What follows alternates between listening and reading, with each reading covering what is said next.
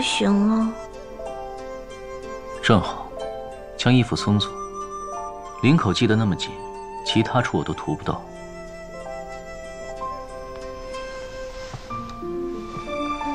我继续睡了。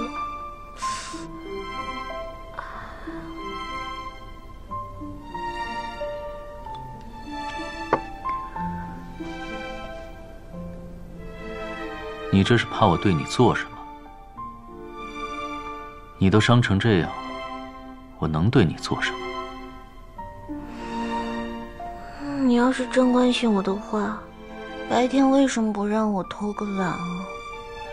现在才过来跟我说这些，谁知道是真的还是假的，还是在戏弄我？我才不会上当。所谓修行，自然是要你亲自跌倒，再亲自爬起来，才见修行的成效。小白，我总不可能什么时候都在你身边，助你遇难成祥。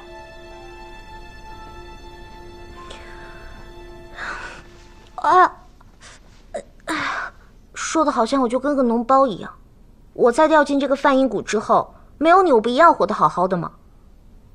还这样说我，甚至遇到你之前我都没怎么受过皮肉苦，我进来这一身的淤伤还不都是你折腾出来的？没有我的天罡照护着，在你掉进梵音谷口时就已经粉身碎骨了，也无需指望我来折腾你。那还不是因为小燕她有情有义垫在我。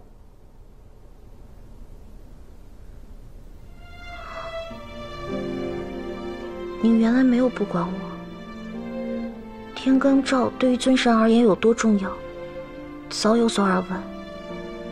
你一直将它放在我身上保护我，那它现在在哪儿？我是说，它保护我这么久，我已经很感激了。但这么贵重的东西放在我身上，实在是不稳妥，还是应该取出来还给你。还给我做什么？这东西只是我仙力的衍生之物，待我羽化，自然灰飞烟灭。羽化？你也会羽化？为什么会羽化？如果一定要羽化，是什么时候？天地启开以来，还没有什么劫难会危及到四海八荒的生灭。如果有，那这一天就是我羽化之时。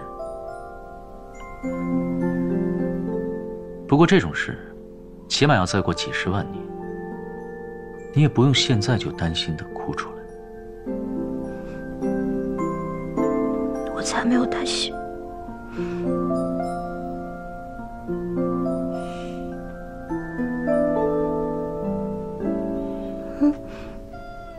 现在你的手背上也不怎么起口子了，为什么还随身带着这个木芙蓉花膏？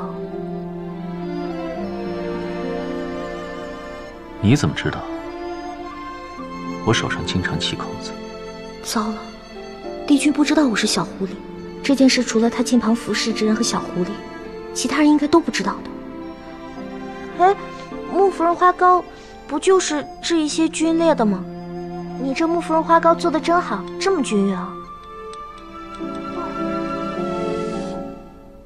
我从前养过一只小狐狸，是它做的。哦，这小狐狸爪子可真够巧的。木芙蓉花膏做的好香啊！啊，你干嘛往我脸上抹啊？听说这个东西对驻颜有益，不要浪费。那就有福同享好了。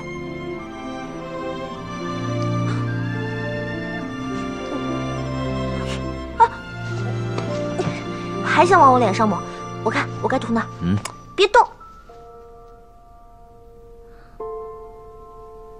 这就是世间最尊贵、我曾经最为崇拜的神奇——东华帝君。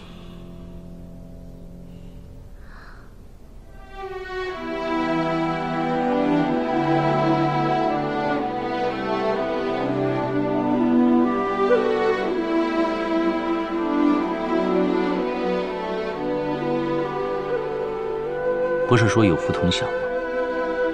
怎么不图了？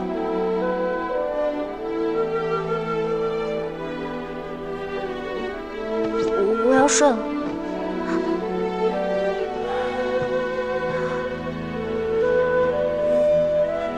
你不洗洗再睡吗？我明天起来直接洗棉被。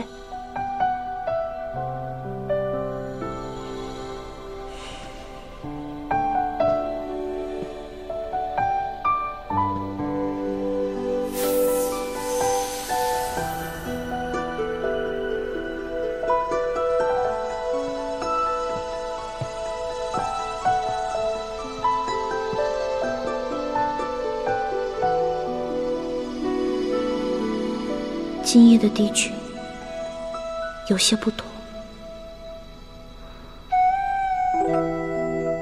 啊！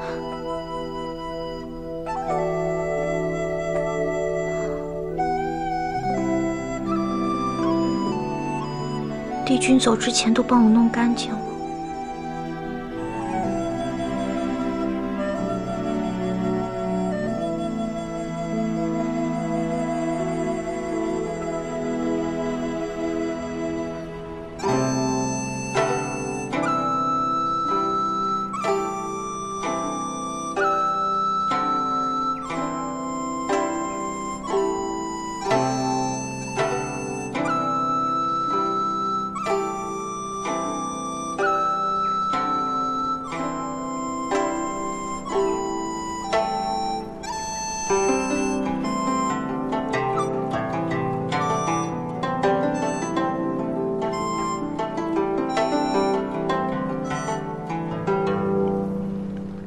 帝君为何突然变了节奏？